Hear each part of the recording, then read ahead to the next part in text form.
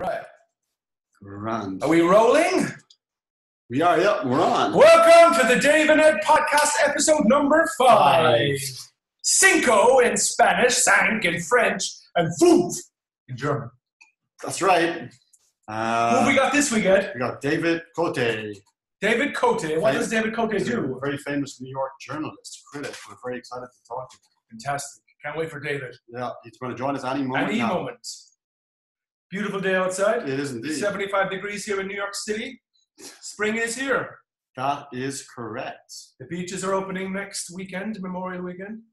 Indeed, there. 50% capacity, as per the governor. Oh, yes, only... Governor, what's his name? Mr. Cuomo, who the women all love. Cuomo! Yes, indeed. What a guy. Hey! David Cote is here. David. Hello. Hi, David. Hello. Can you hear us? Oh, can you hear us? Oh, he's connecting to audio. Okay, he's connecting. David Cote. Can't hear us yet. There we go. Oh, there you are. Hello, David. Good afternoon, David. Welcome to the Dave and Ed podcast. Fantastic. Thanks for having coming. me. Thanks. Of course. How are you doing? How are you doing during all this situation, this thing? I'm going insane. Of course. Yeah. Yes. Dead body back there. It's a delivery guy. But I'm glad to still see you're still writing during it, because I saw your review of Molly Sweeney, which is cool, and you know, it's good that it hasn't affected you that way, right? I guess, or has it a bit? Everybody. I mean, every theater critic I know. I mean, we have like little Zoom meetings here and there. Right.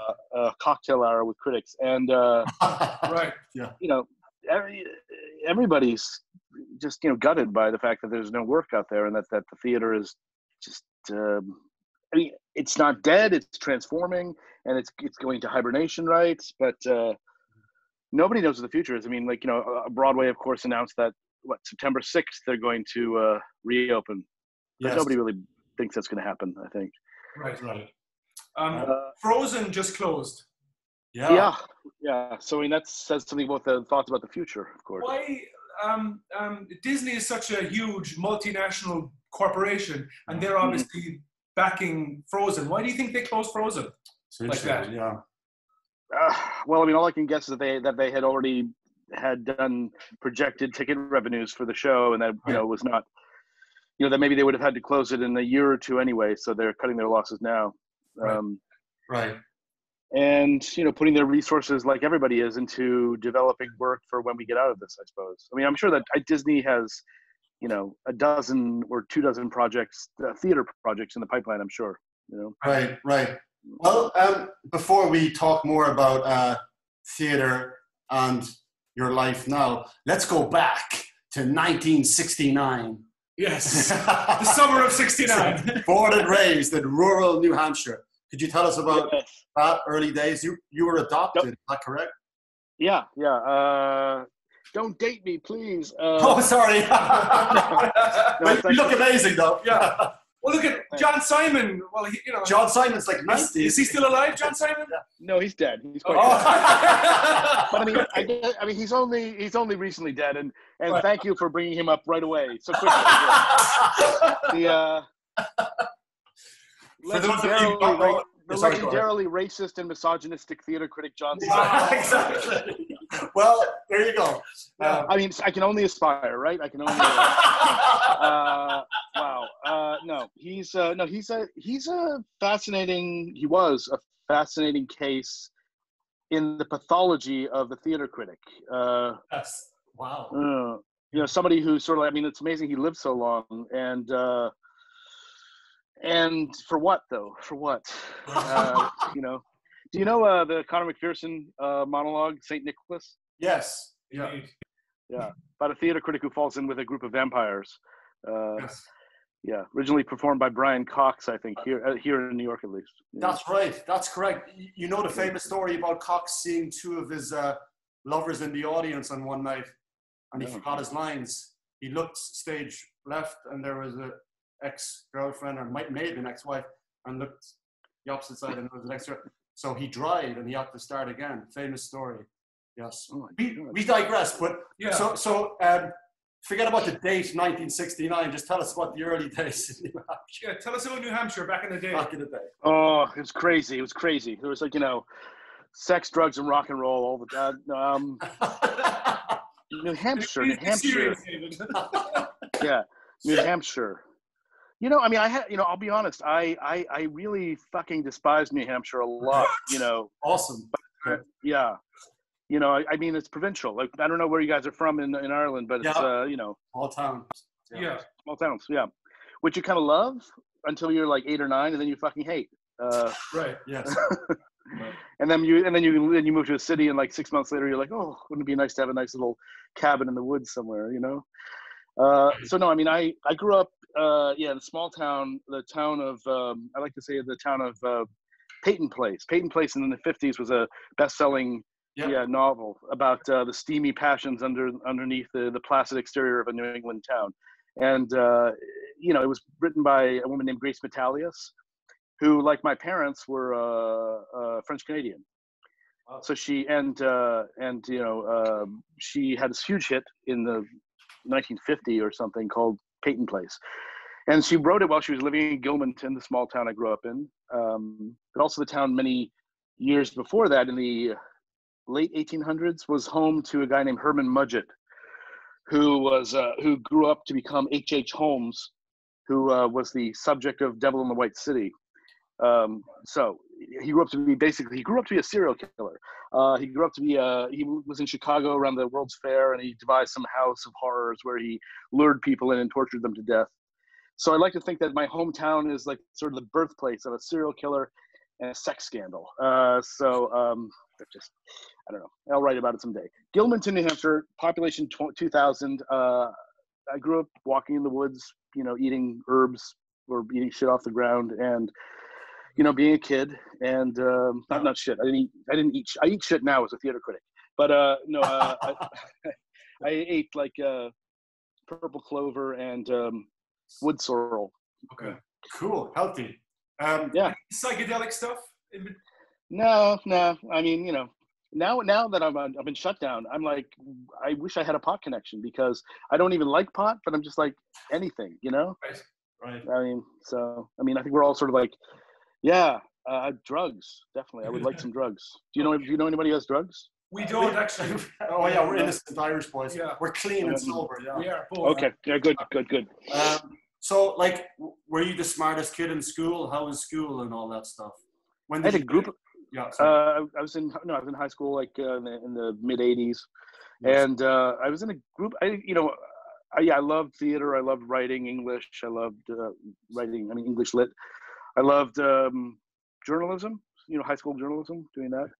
So, but I fell in with a group of kids who were into the similar stuff. So right. we had that sort of band. Who did you play in West Side Story? I'm gonna regret that Wikipedia page for the rest of my life. Did you create a Wikipedia page? No. What do you think of me? A friend did. Character named Gladhand.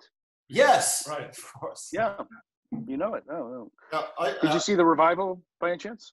Didn't get to see it. I just know it because I played Officer Krupke when I was in Ireland once. Yeah. Oh wow. Years ago. Mm-hmm. And you also, you can be honest with us. Were you a good actor? Well, I believe you were, because we're going to get to that later. When you moved to New York, you worked with some big people. I enjoyed it. It was my way of, what can I say? Being a repressed Catholic adopted kid from the middle of nowhere, with bonding issues. I loved theater. So it was. I think there was a tremendous, like any actor, I hope, has a tremendous fire.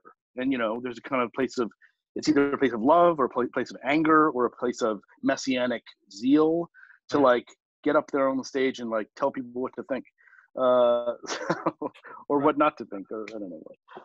So yeah, I was driven. So it was something you wanted to pursue professionally, like you wanted to. Yeah. I mean, it was sort of it was a way of expressing myself and getting over my shyness and whatever. Yeah. So I went to Bard College and studied acting because But it's like sex drives everything. So basically, I sort of realized that if I were in the theater department at Bard, I might actually have sex, and so that was sort of the driving thing there. Just to jump back real quickly, did you go to a public school or a private school? Public school. Public school, okay. Yeah, okay. Yeah. You studied dance as well, is that right? Sort of, yeah. I mean, I was put into some dance pieces in college, but only because I couldn't dance, really, I think. Yeah. Mm-hmm. So they're mostly comical pieces. Right. So talk to us about Bard College. Talk to us more about that, about like your time there and what you got up to and what you studied. Yeah. Okay. It's like high school was a wonderful. Well, it was a difficult time, and I got to do theater and like I said, the school newspaper, and I got a scholarship to Bard, which is great. And so I guess I thought I was hot shit or whatever. But despite being a provincial kid and full of all the insecurities that come with that. But I went to Bard. What was interesting about Bard was that initially it was just being smacked upside the head, because everybody I met was smarter, funnier, more well-traveled, more cultured than I was. And so I suddenly felt like an extremely provincial conservative almost person when I was at college. But it was a rude awakening, I suppose. But Bard is in the middle of not in the middle of nowhere. It's in the Hudson River Valley, beautiful area.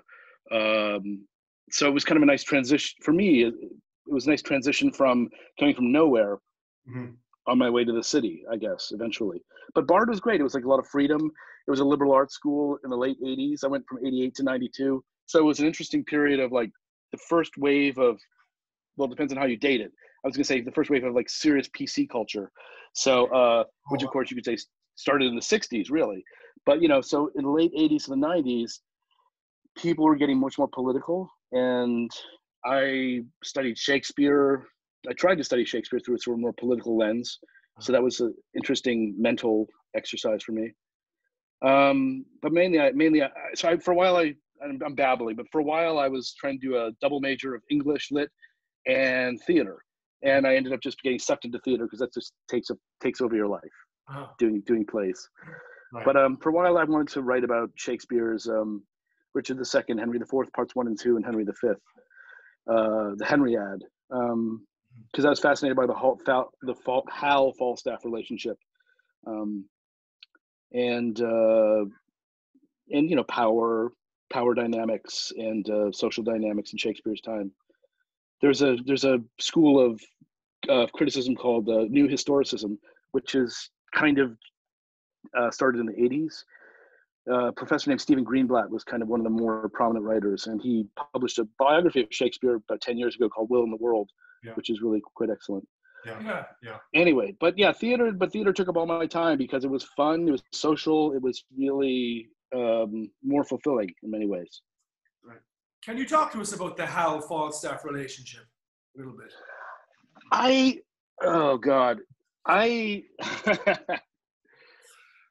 Get ready for TMI time.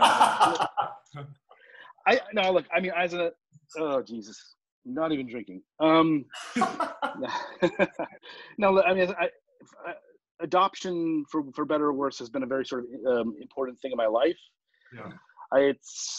I don't know. For many people, it's like, what, if you were adopted as an infant, what does it matter? You were raised by these people, and yet I think that in certain, I mean, even the best adopted situation, there's a slippage or a gap in terms of like how much you feel a part of this family or person. And if you're raised by sort of awkward or emotionally stunted people, I think you're going to end up being having a profound sense of disconnect. I think you're going to gravitate towards surrogate figures.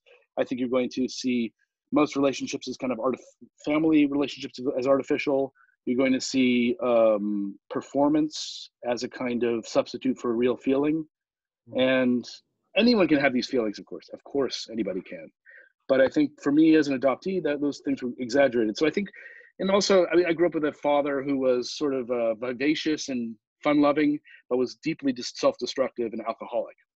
And so I think in Falstaff, I saw a kind of father figure to Hal that was not blood relation, but was sort of a teacher, a tutor, and but also a leech.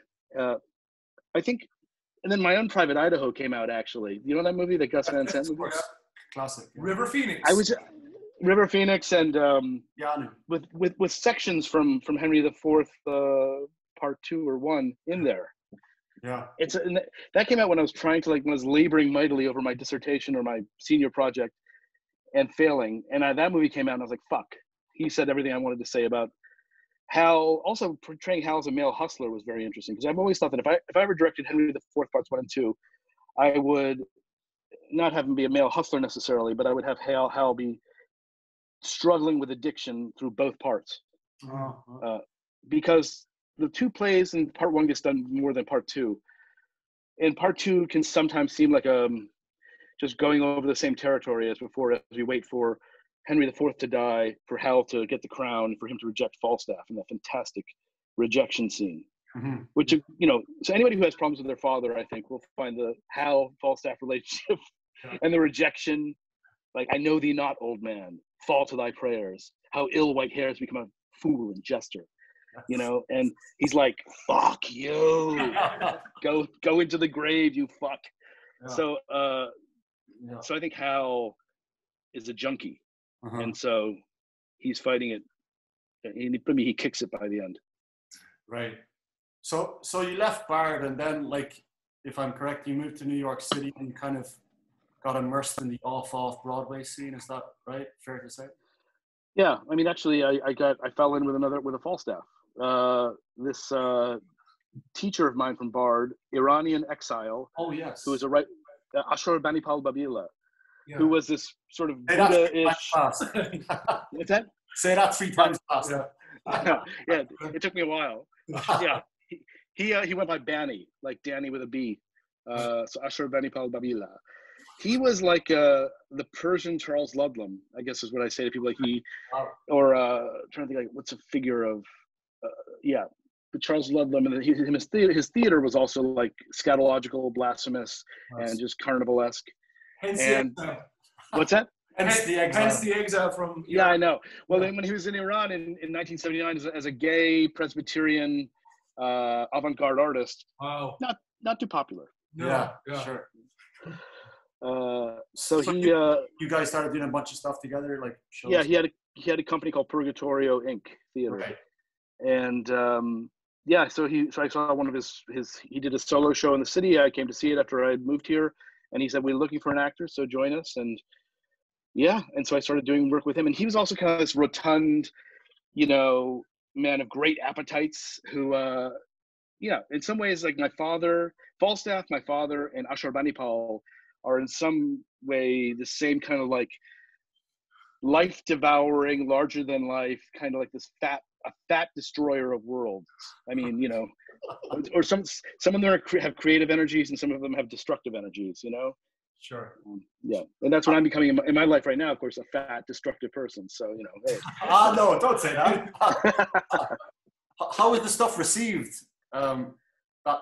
His plays? You know, it's some got some nice, good reviews. You know, they put on shows at like The Kitchen, La Mama, PSM 22. Right. La Mama a couple times. You know, I mean, some of the shows got really well reviewed. We did a show where what were they called? God, it was called the Bowery Lane Theater. Which company was there? The Jean Cocteau rep. Where it was on the Bowery. We did a show there that was very much Edgar Allan Poe inspired, called Homo Americanus, and it was a big gothic, crazy, gay camp spectacle. Mm-hmm. And the reviews were sort of mixed. I don't know. I mean, his work was not quite outsider as far as, because, you know, what's outsider in off Broadway theater. But I mean, he never became really established. But, you know, we had a company. We got grants from NISCA. We had nonprofit status.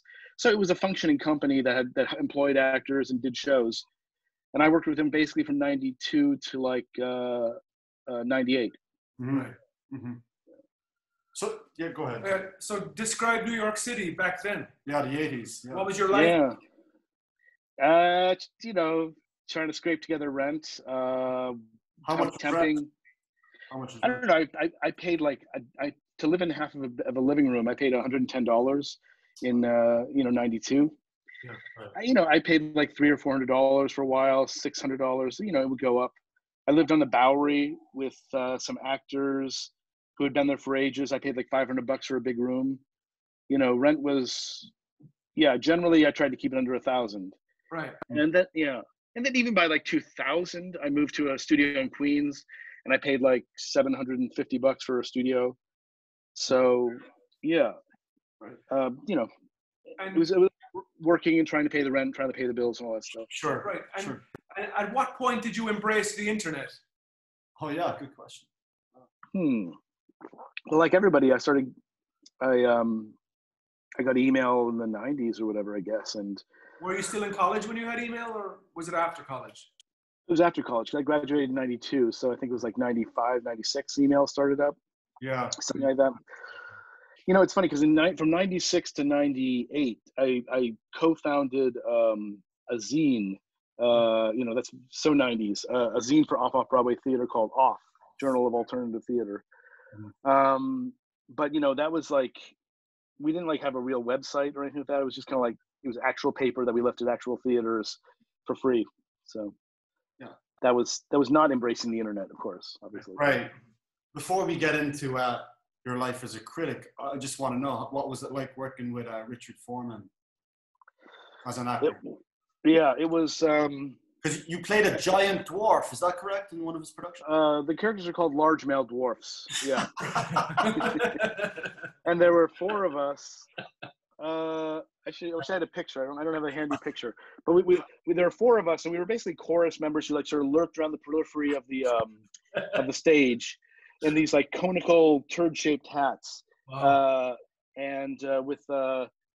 We had augmented asses. We had like sort of padded asses. Yeah. And long pieces of lingerie and butcher's aprons. It was kind of an interesting nightmarish creatures, like little trolls or gnomes, sort of like wandering around. And we'd move tables, and we'd take string, because in Foreman he often has string on pulleys. So you like take some string and you bring it to like this artsy, you point to it. You bring a mirror out and you're like,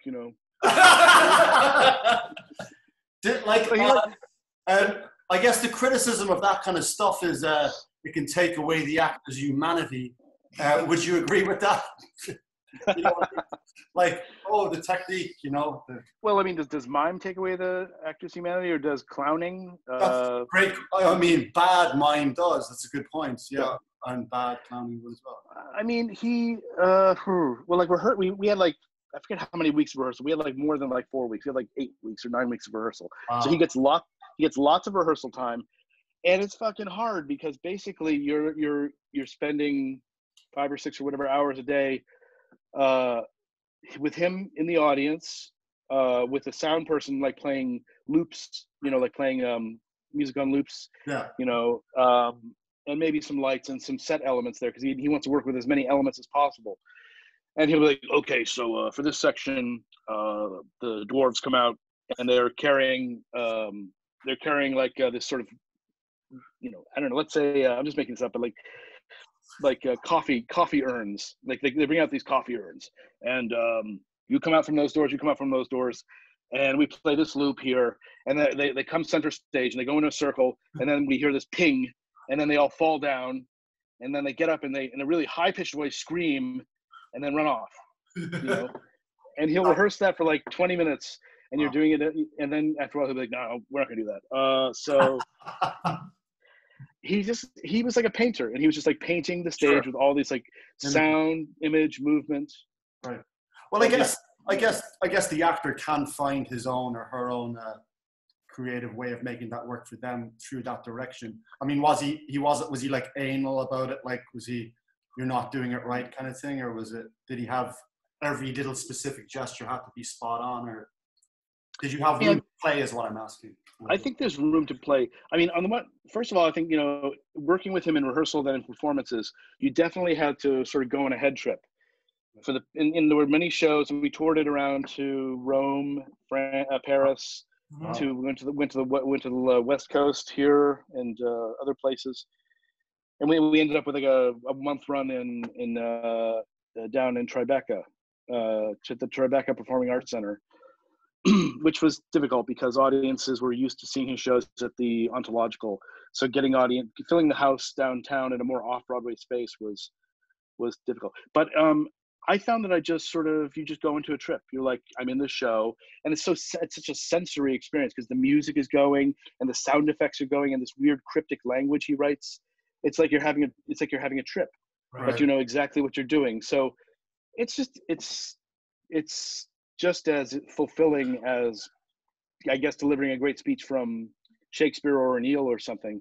Okay. But it's just everything it's mysterious, and the meaning of it is completely up for grabs. Okay. You know, if you accept that, there is no real meaning here except for what you want to project onto it. That's, you know, kind of liberating, I guess. You know? So as an actor, you were fulfilled. Yeah, I mean, okay, look, I'll be honest. We had the non-speaking roles. So after taking it on the road for a while, you're like, I wish I had a fucking line in this thing, you know? Sure. Yeah, sure. But I will say that, I don't know. I mean, okay. There was, when we were in Hartford, Connecticut, doing it for like 4 or 5 weeks, and he left. We opened it. He left. He came back, and there was after one performance, he did have to come backstage and talk to the dwarves. You know, he's a director, and he was not, and he wouldn't pussyfoot around, and he basically had to correct us, in the sense that in his absence, we had gotten a bit goofy and sure. A bit, you know, so he had to say, like, you know, you need to pull it back. It looks like a Polish, avant-garde cloud show out there, you know? What's wrong with that? I don't know. Okay. What do you have against Bukowski, for God's sake? So we were all like, okay, sorry, Richard. Okay, we'll deadpan it up a bit more, you know? Right. Deadpan it up. I like that. So in 2000, you joined Time Out New York. How did that come about? And like, obviously you were writing, like you mentioned, for Off, and so you were always writing like critical reviews while performing. And so that was like is that true or not? Were you writing? No, because I was mostly acting as an editor and, right. You know, occasionally writing like some manifesto-ish rant about this or that. But right. I was not going in there and actually saying, let me tell you about this Irish Rep production I just saw. Right. It was, I was sort of, at some of those publications that I put together, we did run reviews, but I never really had a desire to do that. Uh-huh. So, but I mean, because I had done those publications, off-Broadway press agents like Ron Lasko and others knew who I was and knew that I was sort of I was part of the scene, but I was also trying to like write about it because I loved writing about theater. Because yeah. I mean, the only constants in my life have been like writing and making or being in theater, and that's, you know, been great. I've been lucky. So anyway, so Jason Zinnemann, who was the theater editor at Time Out, was looking for a staff writer to be a critic and write news stories as well. Mm-hmm. So he needed somebody who knew specifically the downtown scene, and so people like Ron Lasko recommended me, and that's how I gave him some writing clips, and he interviewed me, and I got the job. And I was very aware at the time that I was like, oh shit, I'm gonna have to write some reviews now, and I've never actually written a formal review. Oh right. Wow. Yeah, and so when you were working at Time Out, what company owned Time Out? Were they owned by a bigger umbrella company, media company, or were they independent? No, at that time they were owned by Tony Elliott, who started Time Out in '68 in London. Okay, cool. As far as I know, I don't know if there might have been other. He was the principal stakeholder owner, I think. There might have been some American investors and all that as well. Right. So were you like? So you hadn't written reviews. Were you like trepidatious about criticizing? Yeah. People? Yeah, I thought, you know, step over to the dark side, man. It's like, Right. it's like people are gonna like dislike you, or yeah. And then I went to the Strand and I bought like a couple of collections of reviews by Kenneth Tynan, Yes. who was the British theater critic. Sure. So he would have been an influence, or yeah. I mean, I was like, what's a good review look like? Because I sort of I'd grown up reading them. I read Feingold and The Voice, of course, and I read the reviews in the Times all the time. So those are my principal areas. And then, we all had cultivated ideas of what a theater critic is like or supposed to be, what these sort of exaggerated ideas of like tone. Like, am I supposed to be arch? Am I supposed to be funny? Am I supposed to be witty and bitchy? Am I supposed to be like, old fashioned sounding? I mean, I didn't really know what voice I needed to have for this activity. And were Time Out New York kind of putting pressure on you to have a certain type of voice with the reviews? Or no? I'll be perfectly honest now that since I'm not there anymore. At the time, because you would read Feingold's reviews. I have a different attitude towards Feingold now, but at the time, Feingold's reviews like seemed so goddamn erudite. Wow, he's one classy motherfucker, and he's read a lot of things and he knows what he's talking about, and he's so intellectual. And Time Out, however, seemed like, it seemed kind of dumbed down. I was a bit of a snob and I didn't know anything. So that's the thoughts that were going through my head. And I thought, well, I can maybe class things up at Time Out because I'm a smarty. Which bullshit. I mean, all I could do was bring my passion and what I knew about some companies that needed more attention. Like there's a company called Radio Hole, that was in the late 90s to the 2000s. They're still around. There were like companies like that, and I thought Elevator Repair Service could get more attention. I wanted the companies that I knew and loved from downtown theater. I wanted to give them more attention. Right. Even Richard Foreman, I thought could get more attention in Time Out. So I was trying to bring the people that I liked into the fold more. Right. But no, I mean, I don't want to. I don't know. I guess I'm talking out of both sides of my mouth. But it's like, on the one hand, I kind of wanted to. I did want to like sort of elevate the tone of Time Out reviews. Yeah. But how to do that is not by being snobby or throwing in, like the Village Voice, for example. Yes, in the 90s, you'd read a review and they'd be like, in a Foucauldian sense, or in terms of Lacanian psychoanalytics. This they would always throw in some goddamn fucking as Heidegger said. Of course. And I couldn't pull it off because I haven't read any of those assholes. So very honest. I can only I can only be, you can only be funny. You can just be funny. You can just be passionate and try to analyze things in an intelligent way. That's all you can do. So Time Out. So in your early days, were you like writing a lot of like favorable reviews to kind of bring more attention to these people that you speak of, like Foreman, etc.? I mean, if I saw their work and I liked it, I'd try to be enthusiastic. I mean, I tried not to review like close friends' work, Yeah. Right. But if you saw something that was just fucking great, like National Theater of the United States of America, which is a company from 2000, 2001 to like 2000. Well, I guess they might still be around, but they had like a 5 or 6 or 7 year run that was just amazing. Mm-hmm. I knew Yehuda Duenas, who was a co-founder of the company, and a guy named Ryan Bronze.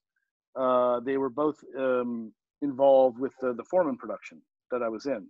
It was called Pearls for Pigs, the Foreman play I was in.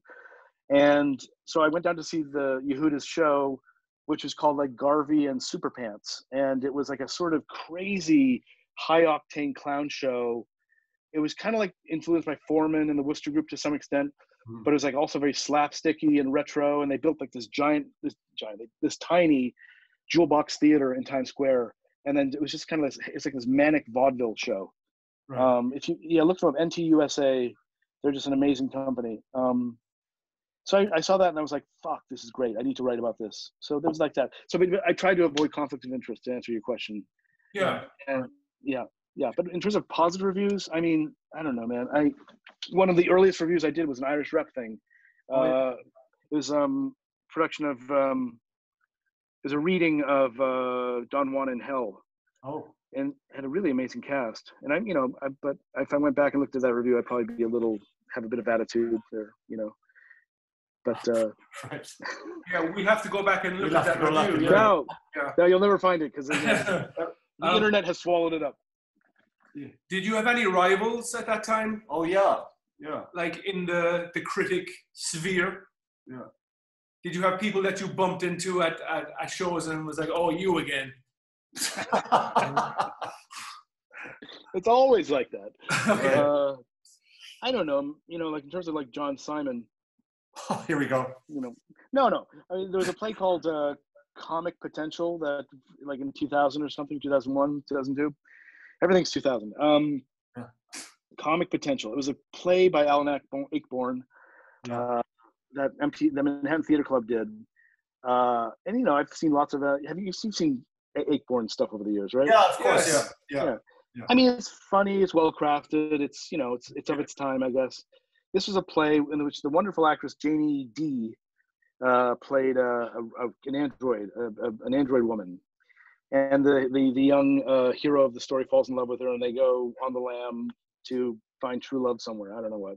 It's about a guy who falls in love with an android woman, and John Simon wrote this fucking review for New York Magazine that was like, oh, he's this old creepy Serbian. He was, and he was just like, if you see only one play this season, make it Comic Potential. It's the heights of comic invention. It's a dizzyingly funny, blah blah blah. I don't know. I'm just he creamed all over this Sure. somewhat mediocre Alan Ayckbourn play, and I gave it a mixed review. And I wrote a letter to New York Magazine that was just like, I like it better when John Simon's on his meds, when he's reviewing.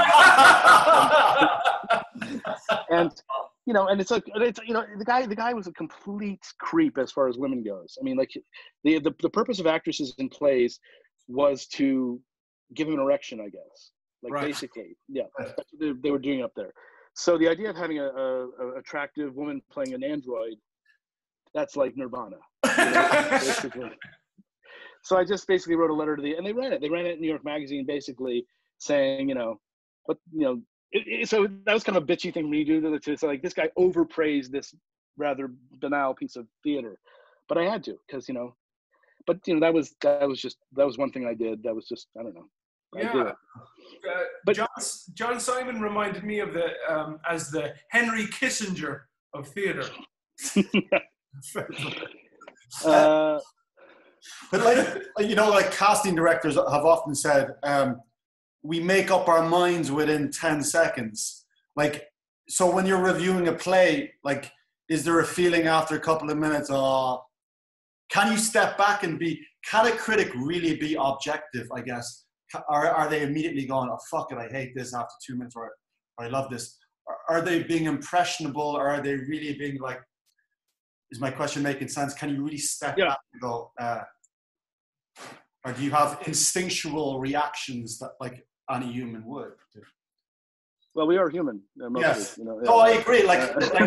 If we may, like me and Dave love critics. We laugh at the good and the bad. We love it. I've been criticized and praised, so we think everybody should be zen about critics. But I mean, as an actor, I don't really care what the critics say, really.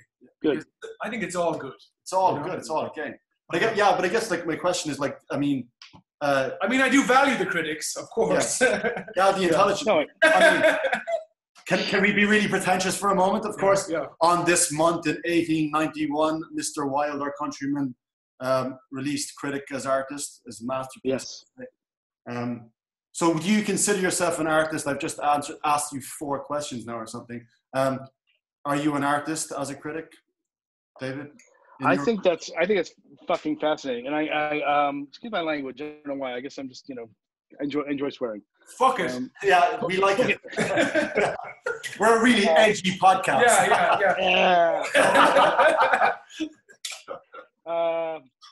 That's so interesting. I taught at Brooklyn College for 2 semesters. I taught. Great college. I taught in the English department. Actually, I taught like a seminar about criticism, and it was arts criticism basically, and it was. So we touched on theater criticism, but also film and dance and whatever. And I won't go on about it, but basically it was like the part of it was the history of, so we read some major essays in in criticism or about criticism. And then there was a lot of talking about the impulse, the critical impulse, like why do it?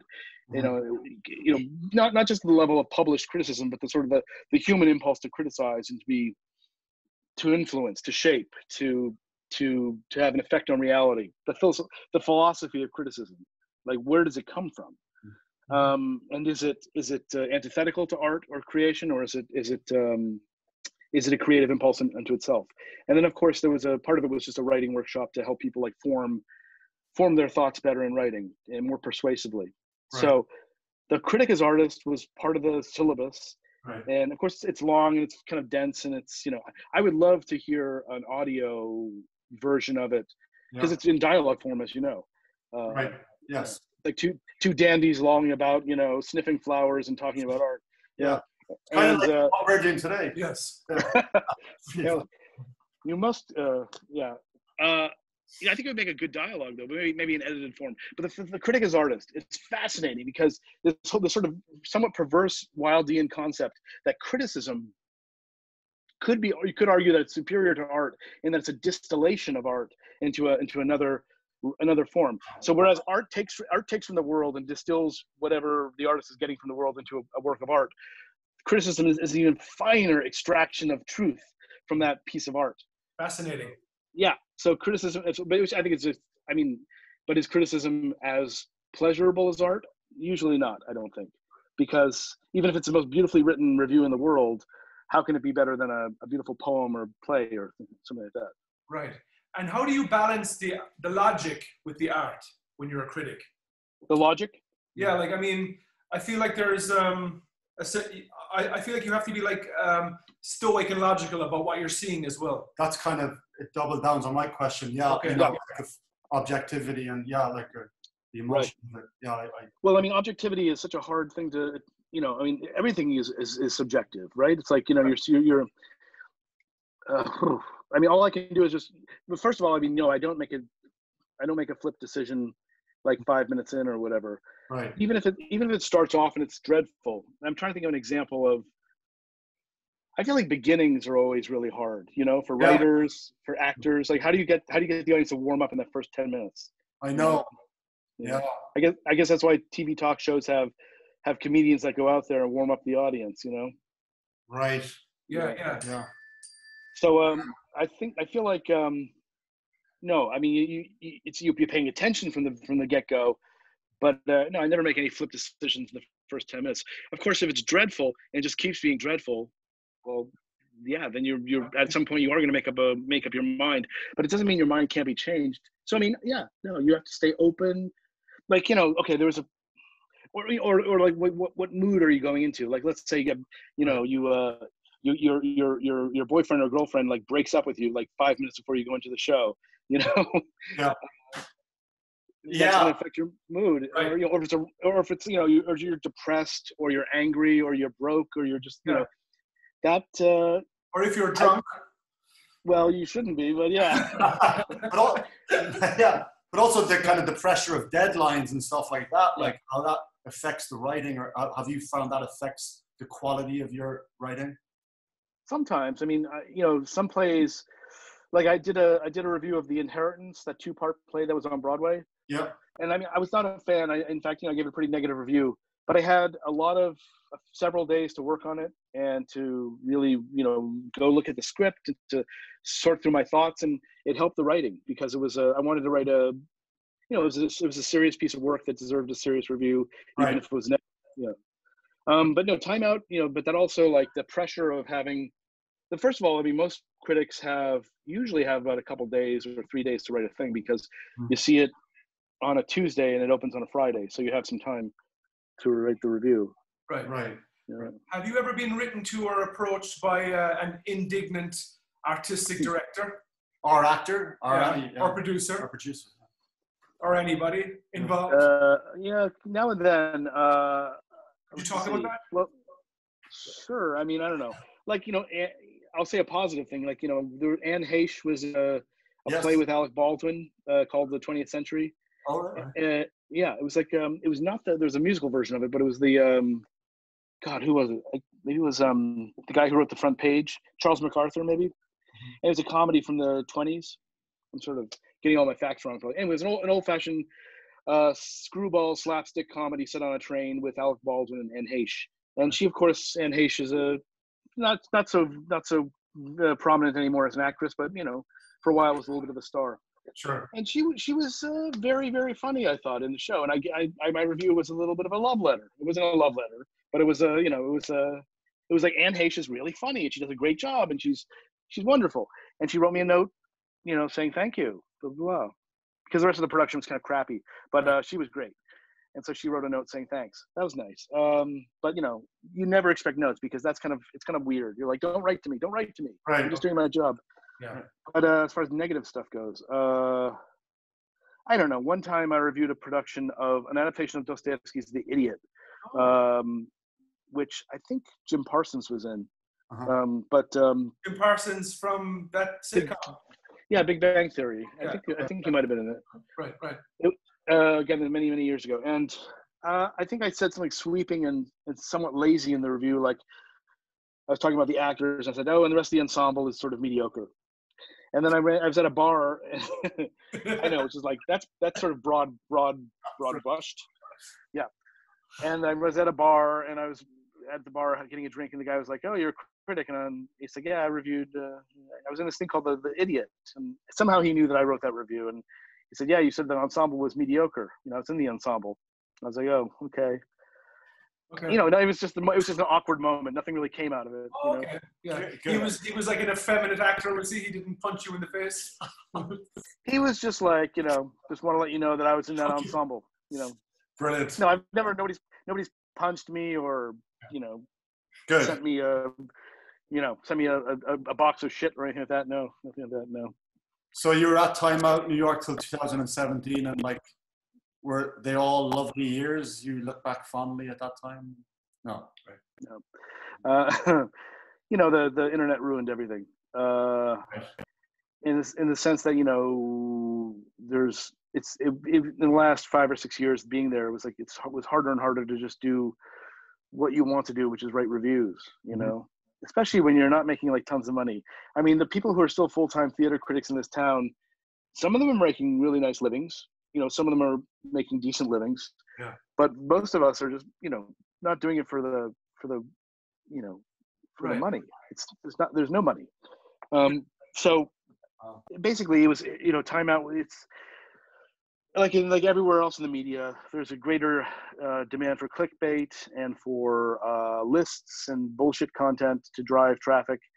And, you know, it just is that's no fun. Yeah. I also feel like there's more of a monopoly now as well. There's less places to go to get your news. Would that be a factor in it too? Like there's a huge consolidation in the media? Well, I guess, I mean, I'm trying to think, like, there are fewer jobs, you know. Right. I mean, the Village Voice doesn't print anymore, so we can't pick that up anymore and read it. And a lot of these little magazines that you used to be able to pick up throughout the city are kind of disappeared. I guess there's less space for the consumer. I would say so. I mean, I mean, you still have the major newspapers and magazines. I'm trying to think who has eliminated theater coverage recently. But I would argue that they're also losing money, those big papers and big magazines. They're just being subsidized by a billionaire. Would that be right? Yeah, I would say so. No, it's also like, you know, nobody knows how to, because everything has to be free and easily available online. It's like, you know, I mean, I think it's also the fact that, you know, you have consumers who don't want to pay for shit. They don't want to pay for content. Yeah. But then again, I guess the Times has probably done somewhat well with its, you know, subscriptions, you know, paywall, that kind of thing. No, I mean, advertising just dropped out of the, you know, just dropped in the last 10, 15 years. And I don't know how to, you know, I don't have any golden solution. I don't have any business plan to fix that, frankly. You know, I'm still just a freelancer. Where do you see it going? Are you hopeful? I mean, I think things are very local right now. I mean, first of all, there's no theater. I mean, we're covering like Zoom thing. I'm going to review the Encounter, the Simon McBurney thing. Oh yeah. That yeah. I mean, I reviewed it when it was on Broadway for Time Out, and I'll review it as a kind of at-home audio experience. So I mean, we're I don't know. I mean, I would like to think that if there still were a lot of theater going on, that people will, maybe when this is over, there'll be a renewed sense of what's happening in my backyard, what's happening in my community. Right. You know?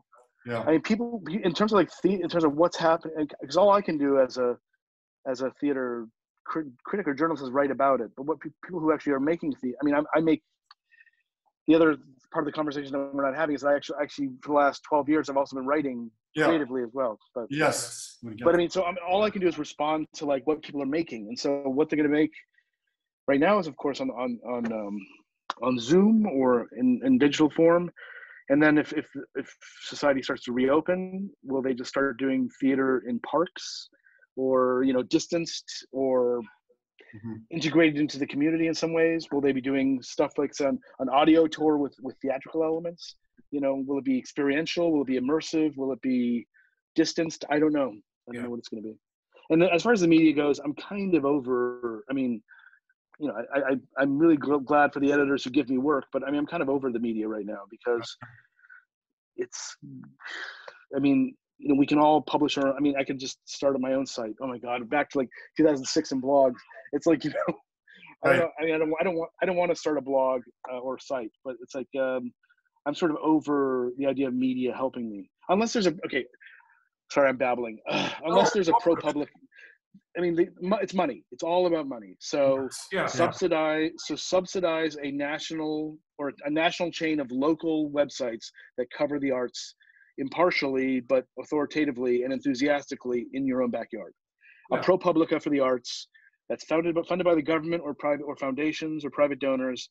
That's there to cover the work. So that's the only solution that I have is like a fucking billionaire to step up and pay for arts criticism. Right. Yes. Hopefully a sane billionaire. Not an evil, insane one. Because there's a lot of them out there. Indeed. Last question before we get to what you mentioned about your own creative writing from the last 12 years. Like regarding the reviews, like were you ever under pressure from a boss to like toe the party line? Like if you see a play and you don't like it, but you have to like it because that's the latest cool thing or anything like that? There was never any issues like that? No. I mean, the only thing that I would do, I would sometimes, and this is also goes for the freelancers as well. If you see something off Broadway that, they always have the option to kill a review. You see something off Broadway that's just not ready for review, and a negative review wouldn't really do anyone any good. You can kill it. Of course, the creators of the show might disagree. They're like, we want to have a response. I mean, I've done work off Broadway that like got no response, or very little response. So even a negative review can be like illuminating. But no, I was never told to to like what? What was a shitty show? Ghost, the musical. No, nobody ever told me that. Good. So yeah, let's talk about your life as a playwright and writing for opera as a librettist. Yes. Librettist. Are we pronouncing that very good? Yeah. No, librettist. Yeah. Do you write operas in Italian? Oh no, English. Okay, cool. Okay. Yeah. No, I mean American opera. I mean, opera is not it's not bounded by any kind of national language. Right? Okay. I mean, English opera, has been around since the 1600s. Henry Purcell, the Dido and Aeneas. Right. And Enda Walsh, you know him? We do. Of course, we know Enda. Yeah, we're aware of him. Yeah. We're well aware of Enda. Yeah. Fascinating. That lucky bastard. He's written libretti for a couple of pieces. New pieces, of course. The guy from Blur has written. Damon Albarn has written, really? I believe, for opera too. Yes. So has Kanye. Kanye's written an opera. Kanye. Opera for the people. Yeah. So you can see the definition of opera is extremely elastic. Right. Yes. So my question. Yeah. So your life, you started writing. When did you start writing operas? 2008. So basically. Produced as well. Yeah, I've had some done. Yeah. Well, it's an interesting art. It's a collaborative art. I mean, like all theater is, but it's intense. Obviously, it's more like writing a musical than writing a play. Mhm. I don't know. I just sort of I saw an opera in 2006 or 7. Excuse me, at Montclair State University. Put on a show. It's an opera by David Lang called "The Difficulty of Crossing a Field." It had a libretto by Mac Wellman, the playwright, experimental playwright, and I just thought it was fascinating, gothic, weird piece of theater that was like weird language and minimalist music, and it's like, wow, this is cool. I want to do this. Plus, I had aspirations to go back into theater. I was an actor, right? An actor. I became a critic, and then after 8 years of being a critic, I was like, I want to do something. I want to make stuff, So, but not as an actor anymore, but as a writer. So I thought writing a libretto for an opera would be like writing a play with training wheels. I thought it would be a good way to sort of get into it without falling on my face, So yeah, and also I love musicals. I love music theater. I just wanted to explore that. Yeah, so I basically, a friend of mine who went to Bard with me was a composer. I badgered him. Eventually, we got a commission for something in London, actually, in 2008, and so we wrote a 30-minute opera together. Right. Yeah. What was your favorite musical over the last decade? You've seen 2010 to present. Well, Hamilton's pretty good. Yeah, Hamilton's all right. It's okay. The band's visit was beautiful. I think. Oh God, what else? Throw some names out there. What about you guys? What are some favorites of yours? I loved If Then with Idina Menzel. Really? What did you think of that? Okay. Well, yeah. Okay. The Book of Mormons for sure. But sorry, let's go back to your own. So, like, you got a show produced at BAM as well. Is that right? One of your.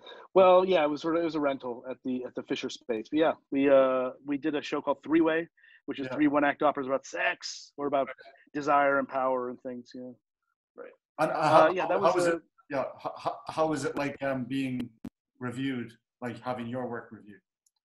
Interesting. God,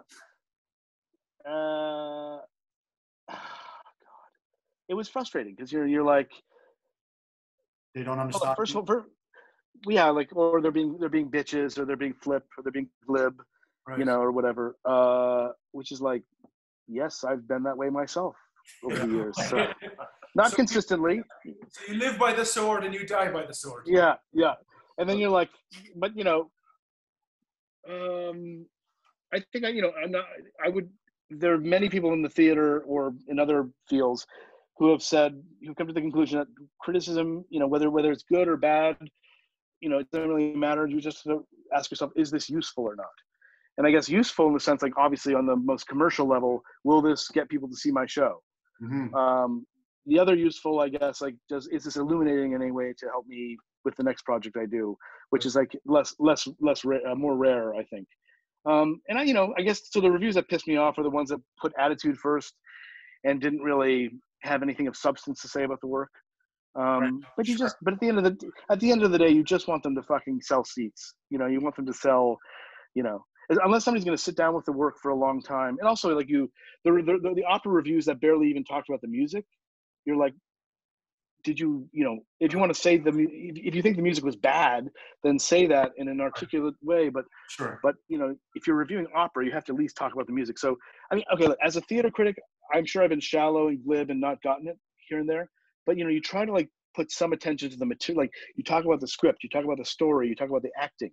Now, yes, there have been reviews where I haven't talked about the costumes or the set or the lights, and you want to, you should, and if something about the set or the lighting pops out at you, then write about it.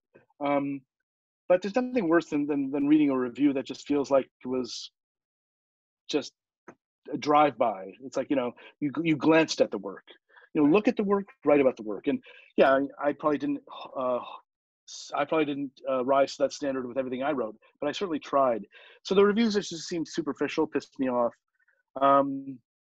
Yeah. So I mean, I've gone through the same emotions I think that anyone has gone through, which is like, fuck you, you didn't get it. Right. But then there have been positive ones, so I've been positively reviewed, negatively reviewed. So. Right. And are you working on anything right now regarding that, like opera writing or writing? Yeah.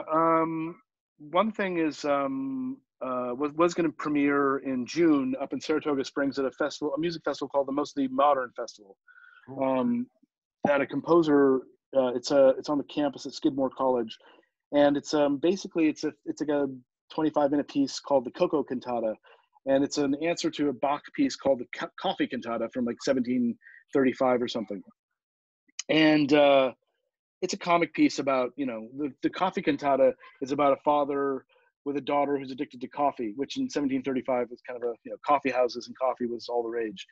And in our piece, it's a modern sort of answer to that, which is it's about the world of chocolate, big corporate chocolate versus small boutique chocolatiers. So it's like a mini opera basically. So will there be actual chocolate on stage? Oh yeah. Which of course can interfere with the singing a bit. I think the mucus on the vocal cords and all that. Right. So it'll be prop chocolate or something, I guess. The last question I had really was, do you believe like a critic can be like a rock star and have mass appeal? No. You think that's impossible? While keeping his or her integrity? No, because right now in 2020, no. I mean, the closest to that is like Simon Cowell. I mean, and he's not a critic. What do you think of him?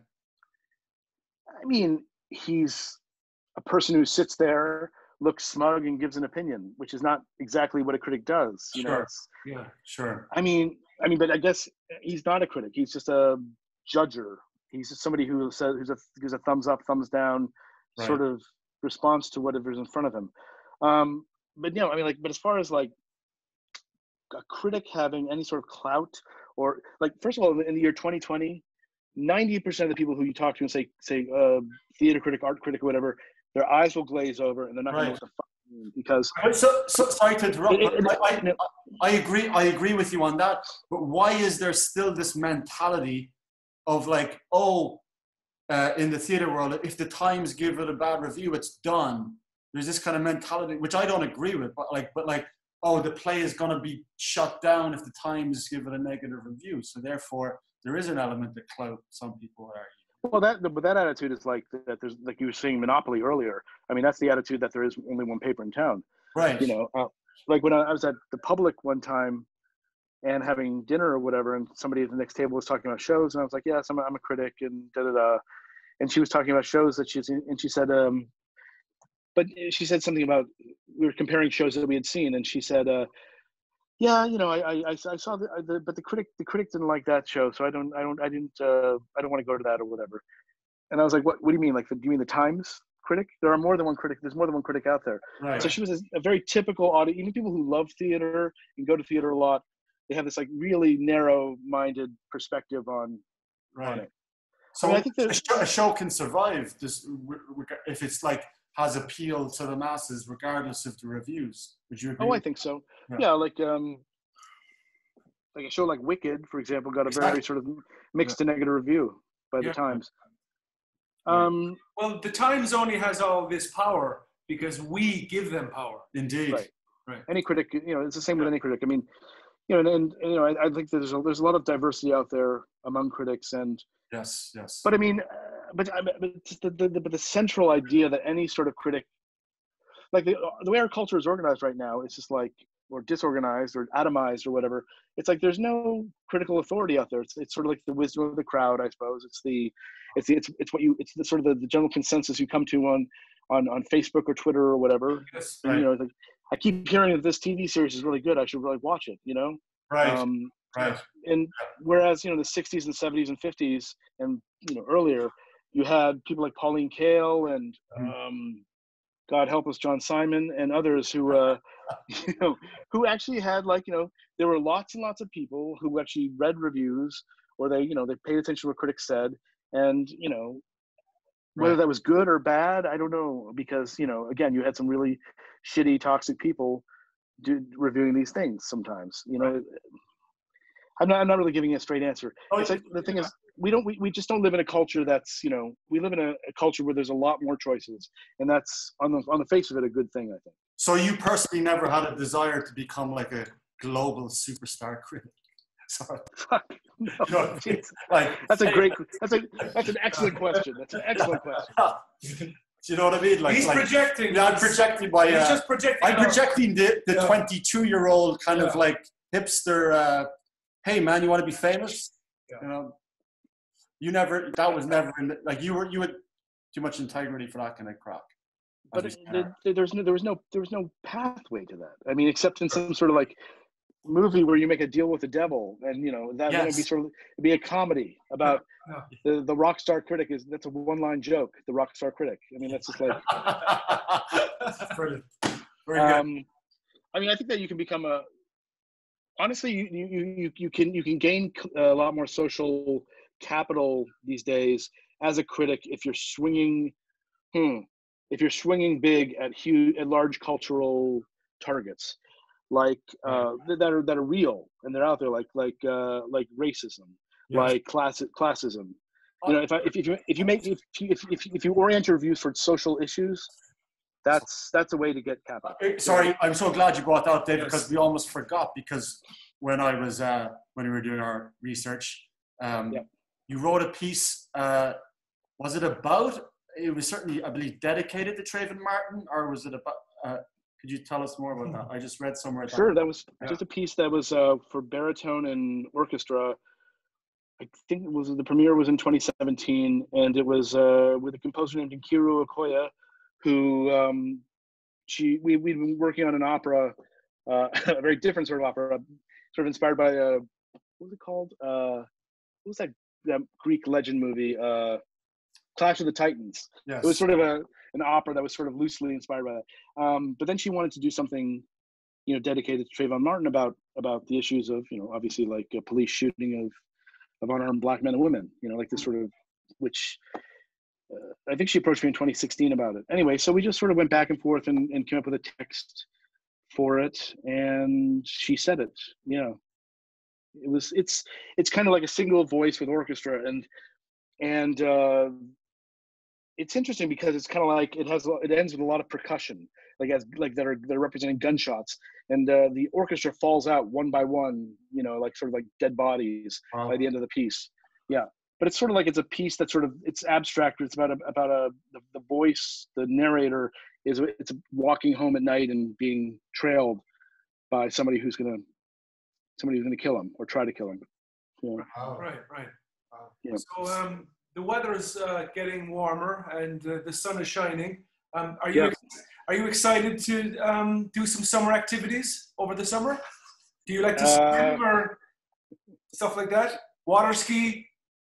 Paragliding. Is that a no? Yeah. I'm from the country, and I like to be out around trees and things. So I'm looking forward to getting out of the city. Yeah. Nice. Cool. Sorry, I love how we go back and forth, and we have this brilliant bipolar relationship, the Dave and Ed podcast. But just to go back briefly to the Trayvon Martin piece, did that have a long run, or did that was like a short? That was done in like two places. It was like these pieces don't necessarily have like 8 performances a week. They're like they're on concerts that they're done. It was done in Mount Holyoke in 2017, and I think it was done in Chicago later that year. So And what was the message of that piece? The message was, well, the title of it is called "Invitation to a Die-In," so it's kind of like "Invitation to a Die-In." Yes. Title, yeah. Yes. The message. Well, the message was this is fucking horrifying, which is the stuff what's going on, and right. we're going to sort of demonstrate it to you in a kind of abstract way through the music. Right. In some ways, I think to bring in opera again, the whole idea of like the music, the instrumentalists sort of like one by one, sort of like dropping out and dying, as it were. I mean, becoming part of the die-in. It's kind of like inspired partly by the opera, The Dialogues of the Carmelites, which is an opera about some Carmelite nuns who were caught in the middle of a political situation and at the end they're all guillotined. Yeah. I think it's against the backdrop of the French Revolution, I believe. Right. And well, guillotine, French Revolution, I think so. And so basically at the end of the opera, off stage, you hear the sound of the guillotine. So, so it's like this dreadful sound of death that's happening off stage one by one. And as the voices of the nuns drop out one by one until there's only one left. So it was sort of somewhat inspired by that, using that to how to theatricalize. I mean, how do you theatricalize or musicalize such a heavy, serious subject, Yeah. It's exciting, really. So this is a kind of a deep question.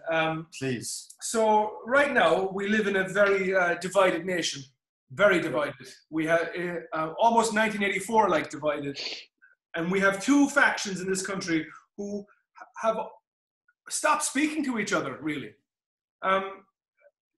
Don't you think that like we need art now more than ever to kind of heal this divide? And it's worrisome that it's been taken away from us during this time. Oh God, I feel so cynical about that to answer that. I mean, like, be cynical. It's okay to be cynical if you want. Sometimes very even cynical. Sometimes even Adam Davison. Yeah. Were people using? I mean, were people using art in the first place to heal? I mean, they were using entertainment. I mean, God, am I going to make a distinction between art and entertainment? I mean, that's so old-fashioned of me. But I mean, it's like I don't know. Where's the hope, David? Where's the hope right now? The hope is in mass deaths. Mass deaths. All right, yeah. A mass culling of people. Yeah, I always think of this bit in Dostoevsky's The Demons, where there's a theorist, there's a group of like radicals who want to change Russia. Yeah. They want, this is of course pre-Bolshevik revolution. Sure. And one of them says, I've come up with a formula for how many people around the world have to die in order for us to create a perfect society. Right. Like 80% of the world's population needs to die off, and then we'll reorganize society and have a happy utopia. Wow, that's very interesting that you said that, because some people are arguing. Some people want that. Some people will argue that there's a certain individual or more than one individual. So I could argue that I'm a Malthusian utopianist, meaning that But art. I mean, yeah, maybe if people are. I mean, the thing is, I don't know if people are becoming more dependent on their devices. They are, because we're trapped inside using our computers and our phones all the time. Yeah, I'd love to think that when this is over, whatever the fuck that means, that there'll be a mass movement away from of tapering down the use of these things. Right. And then live artistic aesthetic events will become important. Yeah. Yeah. Do you worry about the future, like especially with this year being an election year? Like, I think we're in for a lot of craziness. Would you agree? Yeah, I mean, if he's reelected, I mean that's insanity. That's just pure. There will be blood. There will be blood. Right. Yeah. What did you think of that movie?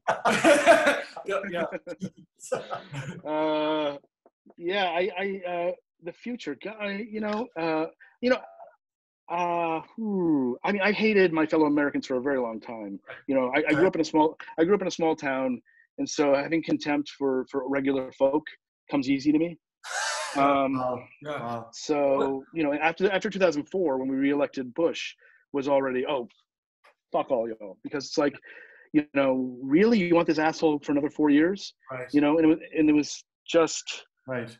So, I mean, I have, and the fact that we elected Trump in the first place, it's just like there is a large population in this country that, but I guess I'm just adding to the hatred, aren't I? No. I mean, I know you were kind of you were being a bit self-deprecating when you said your contempt for people, because even though I didn't even see it, I am fascinated by this Trayvon Martin piece. From the idea of putting something so topical into an opera, ideally would get an audience of ordinary folk, working class, to go in an ideal world. Now, I don't know if that happened with the run you did because of the nature of theater and the audiences that it usually attracts, but like there's something so beautiful about like putting that issue into an opera, I think, and it would be great to find an audience for that Well, I mean, I mean, operas have been about like, well, I mean, look, first of all, that was like a piece. It wasn't really an opera. It was kind of like a, it was like a song, extended song in some ways. But not to make this, but I did do an opera last year at Cincinnati Opera called Blind Injustice, which was about 4 cases of wrongful conviction that involved 6 people altogether. Right. And those were the libretto was based on interviews, verbatim text. Yes. About half to 40% of it. That was an opera that was like very much, people were really into that because it was about real issues that people could relate to. Cool. It was about the corruption of the legal system. It was about it was about real issues. So I mean, making opera or making plays or operas or whatever about real issues is that's important. Of course, it's a way of But I mean, but to sort of elevate it over the sort of like the idea of an issue drama or a movie of the week. Sure. To sort of transform it through maybe music or through stylized language or a stylized frame into something that's more than just like isn't that terrible that this sort of thing happens?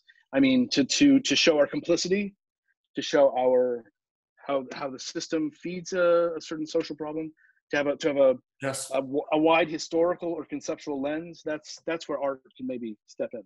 So it's not just some shitty Lifetime movie or whatever. Right. What would you like to see happen to America? I'd like to see the government give money to the arts in a very sort of generous, long-term way.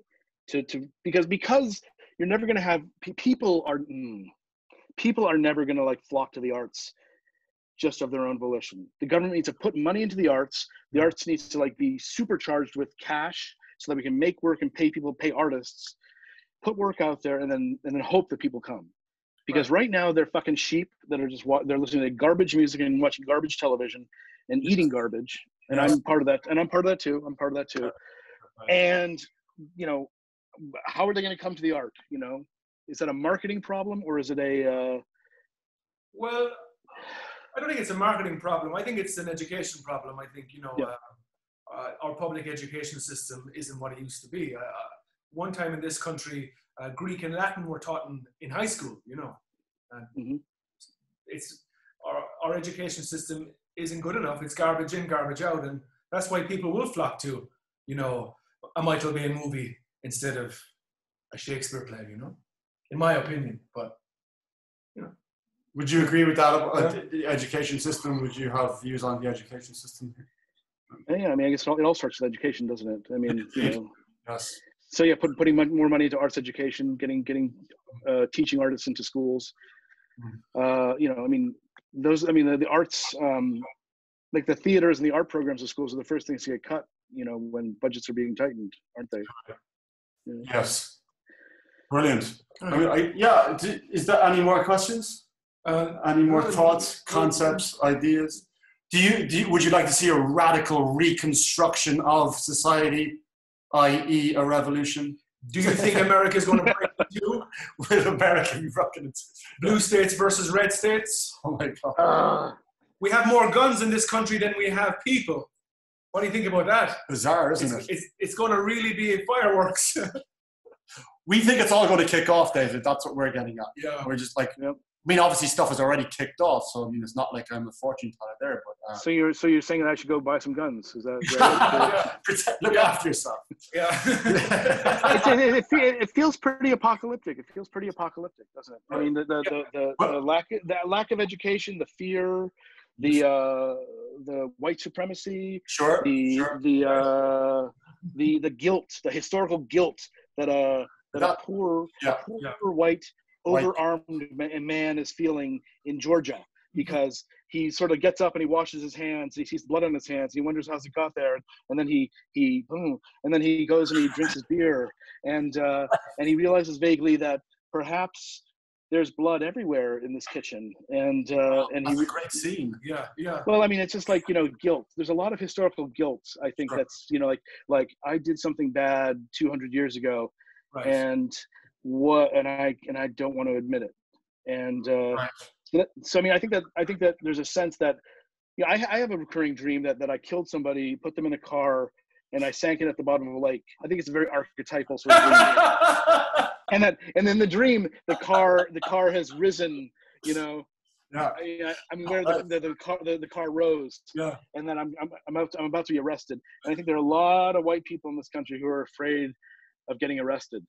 Okay. For crimes against humanity. Wow.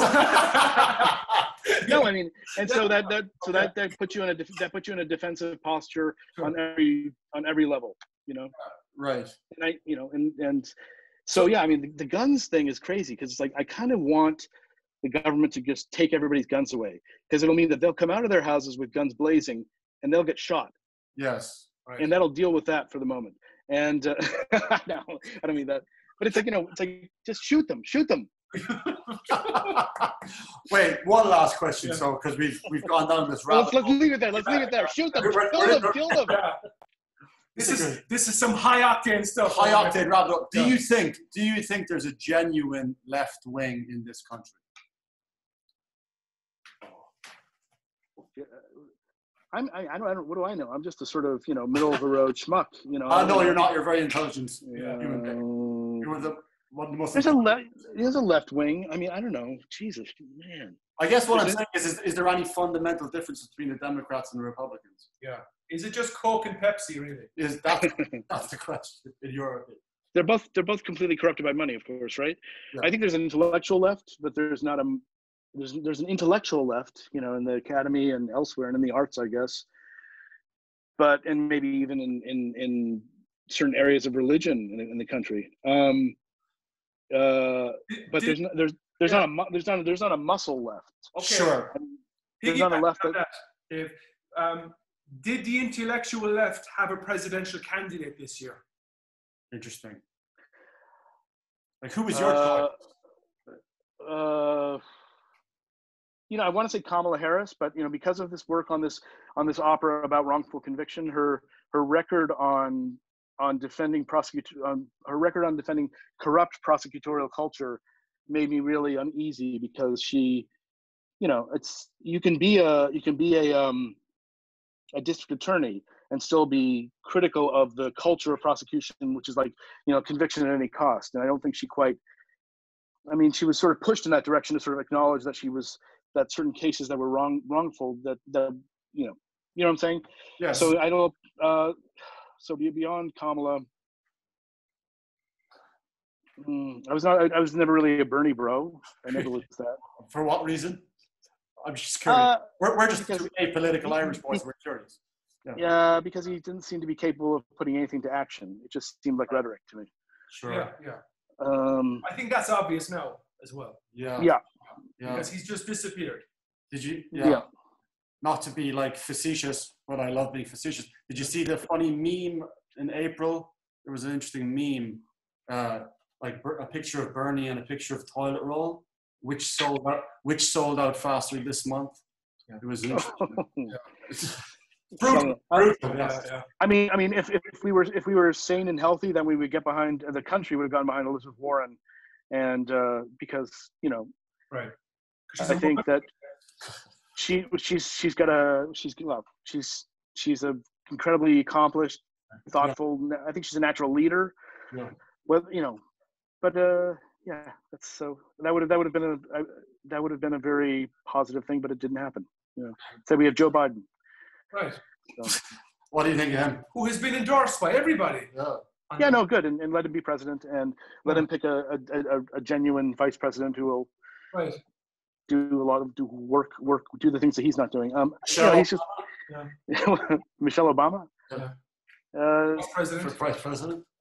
Vice? No, flip the ticket and that'll be fine. Flip the ticket. Nice.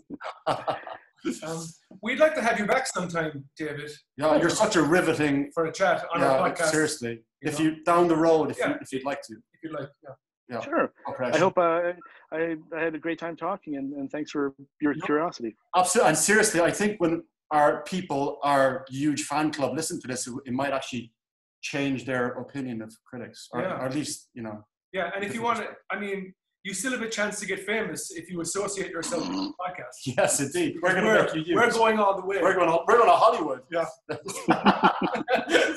We're going to make Hollywood great again like it was in the 30s and 40s. Yes, yeah. All those great communist writers. Yeah, yeah. I think there's a TV show about that now. Oh, yeah. I haven't watched that yet. So, yeah. Cool. I must check it out. Okay, seriously, thank you so much for Thank you. Yeah, have a great day. We look forward to reading more of your reviews. Okay. Oh, thank you. Good luck. Have a good day. Thanks, David. Thank you very much. Thank you. Bye-bye. Good luck. And that was David Cote. Wow, that was a great conversation. We really enjoyed that. We really feel alive after that. We covered every topic imaginable. Exactly. And we'll see you next time. Next time we have the Irish storyteller Eddie Lenihan. Eddie Lenihan, ladies and We're gentlemen. going to talk about fairies. Not the kind of fairies you think. All right. Peace out, you guys. Peace. And end.